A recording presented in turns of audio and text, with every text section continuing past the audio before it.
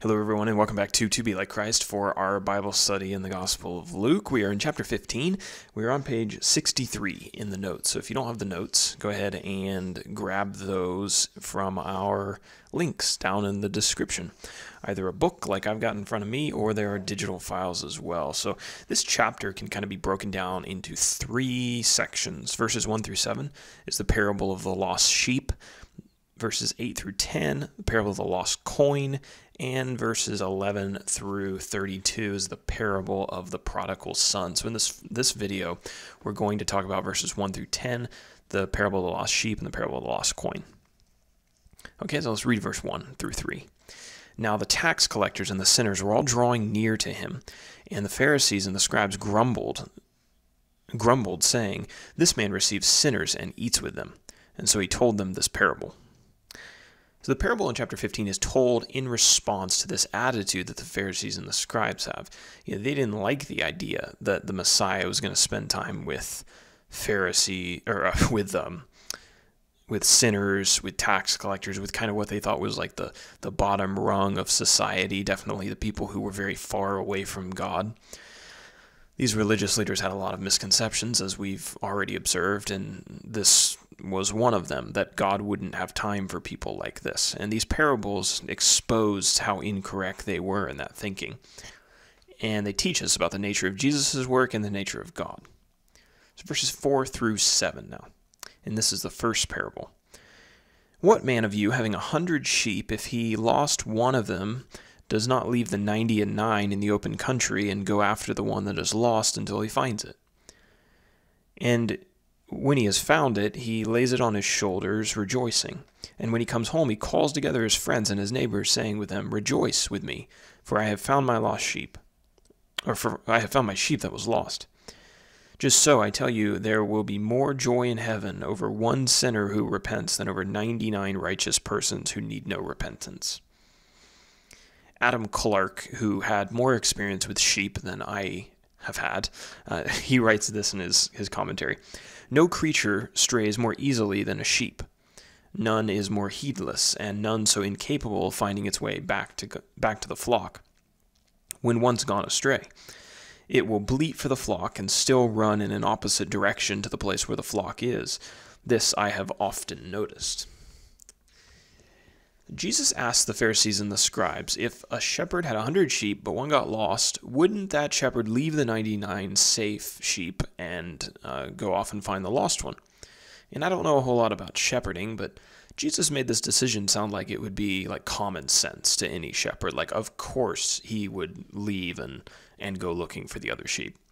And when the shepherd found the sheep, he'd put it over his shoulders and he'd take it back to the flock. And this was a common image in the ancient world. In fact, in the notes on page 64, I have a stone carving of a man with a sheep thrown over his shoulders, and it's from the ancient world. So apparently this was something that shepherds did, and I mean, they still very well might, I don't know.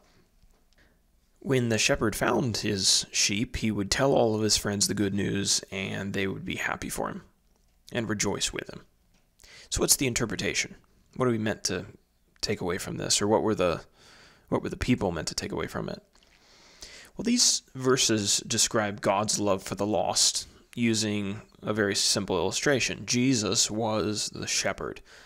The lost sheep represented those who are spiritually lost, those who had wandered away from God. And in this context specifically, it represented the tax collectors and the sinners. The whole reason that Jesus had come to earth was to save lost people. Luke chapter 19, verse 10, "For the Son of Man came to seek and to save the lost." Jesus didn't have to die to save righteous people. I mean, that wouldn't make sense. So, of course, Jesus was going to spend time with sinners. They were the ones that he was after. And what the Pharisees and the scribes didn't realize and failed to realize was that they needed Jesus just as much as those who they considered great sinners. They were as far away from God, they were as far away from the shepherd and the safety of the flock as the tax collectors and the sinners were. But Jesus spent some time with the tax collectors and sinners because they were actually receptive of what he had to say, versus the Pharisees and the scribes and the lawyers and the Sadducees, who thought that they had their own kind of self-righteousness that they could depend on. So the lesson is probably, the lesson is the Pharisees and the scribes would have never criticized a shepherd for going off to find a lost sheep. And yet they were constantly criticizing the good shepherd, Jesus, for spending time with the lost and trying to bring them back into a safe, friendly communion with God. I think the misconception of the Pharisees and the scribes had here, I think that they thought that the Messiah would come and he would spend time with religious people like them, people who, at least on the exterior, honored God. The Messiah was going to come and just like pat them on the back, but that wasn't Jesus' mission, and they were very wrong about that. Verse 7. Just so, I tell you, there will be more joy in heaven over one sinner who repents than over 99 righteous persons who need no repentance. So when a sinner returns, there's more rejoicing in heaven than 99 righteous people. Now, Jesus here is not saying that the Pharisees and the scribes and Sadducees are righteous people. They believe themselves to be, but they're actually not. But Jesus is speaking about the importance and the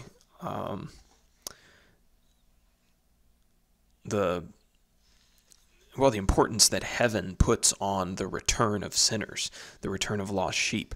And I kind of struggled with this verse at first when I read it, and it took me a while to kind of get my head wrapped around it.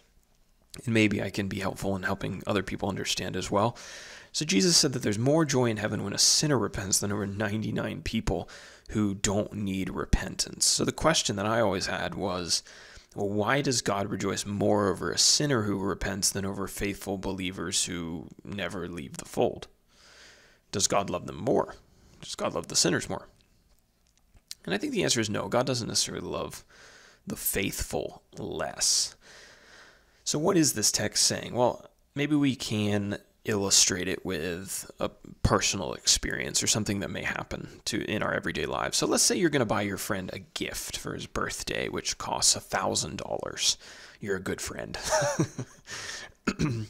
And yesterday you had all of your money in your wallet, but today you notice that $100 of that $1,000 is missing. So you're worried because the time of the party is approaching and you have to go buy this gift and you don't have the money that you thought you had. Upon realizing that 1/10 of your money is missing, what are you going to do? Well, you're probably going to tear apart your house, searching for it in every little crevice and all the pockets of the pants that you've worn for the last week and in the washer and the dryer. And let's say that you do that, and after 20 minutes you find that money, you find the missing $100 under like a package of Girl Scout cookies that you were eating last night. How do you feel? Well, you feel relieved. Your heart is full of momentary joy because you found what was lost. What would you have done if you had never found it? Well, you don't know, but the stress of that has now been taken off of your shoulders. So your worry is lifted and you rejoice because of it. Now, are the $900 in your wallet, are they loved less because you found the missing 100? And the answer is no. Your joy in them has been steady, and it's been constant and consistent. Your joy in the missing $100 is elevated. It's momentarily more potent because you were worried for its safety. The others, the other 900, it was safe. It was accounted for. But the missing $100 was in limbo, right? And when you find it, you realize, yes, we've brought it back to safety. Now I can accomplish what I intended to do with it. And I think that's the idea with what Jesus is expressing here. Right? The lost one is outside of safety, and so there is a relief and a joy and a rejoicing when it is brought into safety with the others. This text teaches us about the value that God places on the individual. God isn't content with just having large numbers of people worshiping him. He isn't satisfied when the number of his followers reaches a particular number, and then, he only concerns himself again when it falls too low. The Bible tells us that God desires all men to be saved, and he cares about each human being on an individual level. He's not just interested in the world collectively, he's interested in you specifically, and whether or not you're safe in his fold or not. So he knows you, and in one sense, Jesus died for the entire world to offer it salvation, but in another sense, Jesus died for you personally, and God knows you, he created you, and the way that he looks at you is not just as a number among the masses, but as the individual who he has uniquely created you to be, and he cares about your relationship to him. So much so that he provides this illustration about how one is important even among 100. An application, and I guess a thought from this text. The church collectively needs to be concerned about individuals and not just numbers. I know it can be easy, especially for large churches, to lose track of individuals who leave and fall off the path, or go off and get lost back in the world because, well, there's plenty of people and their pews are still relatively full, and you don't necessarily notice the impact when you miss one or two people. If we're part of a congregation of 100 people and one lady stops showing up, how does our congregation respond? Do we say, well, didn't even notice she was gone. Well, we got 99 others here, and I'm sure we can pick up one or two somewhere else, and yeah, we'll be fine. Or do we say, we've got to go help that one lost sheep? Some congregations grow so large that keeping track of one individual can be difficult. Now, is that excusable? What do you think the Good Shepherd would say if we expressed that attitude to him? Would he be pleased with it? I think probably not. And when we talk about congregational responsibilities, what we're really talking about is, what those really boil down to is the individuals were taking responsibility over that. Right? So we personally need to be thinking about, how do I reach out to those who are lost, and how do I reach out to those who are maybe walked away from the church after having been a part of it, because God cares about these individuals, and we are his hands and feet, if you want to use that terminology, to do his work. And so we work as the shepherd, going out and finding the lost and bringing them back to the safety of Jesus, in a way. So what am I personally doing to respond to the care, the care that the Good Shepherd has for every single individual in the world? All right, verses 8 through 10. Or what woman, having 10 silver coins, if she loses one coin, does not light a lamp and sweep the house and seek diligently until she finds it? And when she has found it, she calls together her friends and neighbors, saying, "Rejoice with me, for I have found the coin that I had lost." Just so, I tell you, there is joy before the angels of God over one sinner who repents.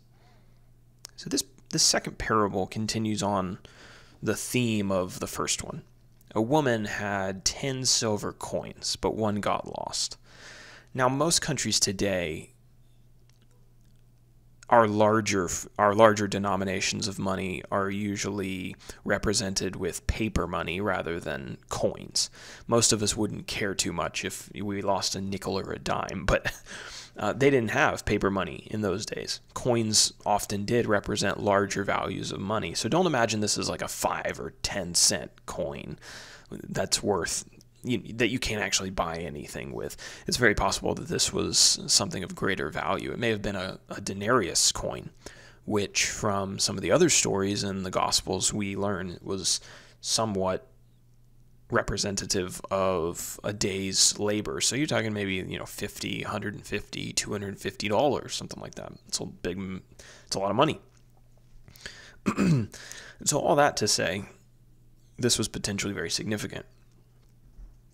The woman searched diligently for the money until it was found, and then went and told her friends that she had found what was lost, and they rejoiced with her. So in verse 10, Jesus compared the joy and the relief of finding something lost to the rejoicing that goes on in heaven when the angels learn that a lost person has been saved. So an application. There are days when our work for the Lord can seem insignificant, like nobody cares or pays attention to what we're doing. But evidently, the spiritual beings appreciate those who preach the gospel and whose lives are changed by that preaching. I mean, that's pretty interesting, isn't it? Some days it just feels like, man, I'm not making any progress. I'm not doing anything great. I'm not contributing in any big way.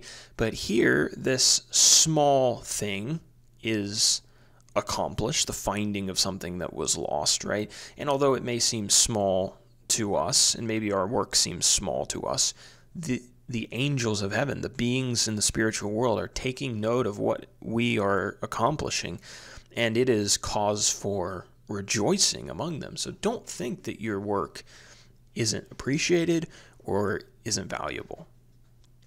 When we think about the interpretation of this parable, the meaning is largely the same as the last. God wants sinners to turn from their sins and to return to him. 1 Timothy chapter 2, verses 4 and 5 says, "This is a good thing, and it is pleasing in the sight of God our Savior, who desires all people to be saved and to come to the knowledge of the truth." We've referenced that verse a couple times now. So Jesus was spending time with sinners because he cared about their souls. The Pharisees and the scribes didn't care about the lost. They didn't spend any, well, which was reflected in the fact that they didn't spend any time with the sinners. They had just kind of written them off as no-gooders. But Jesus was diligent about recovering what had been lost to sin and Satan, just like the woman was with the lost coin. So that will do us for this video, kind of a shorter one. Let's see, about 17 minutes. And we will talk about the parable of the prodigal son.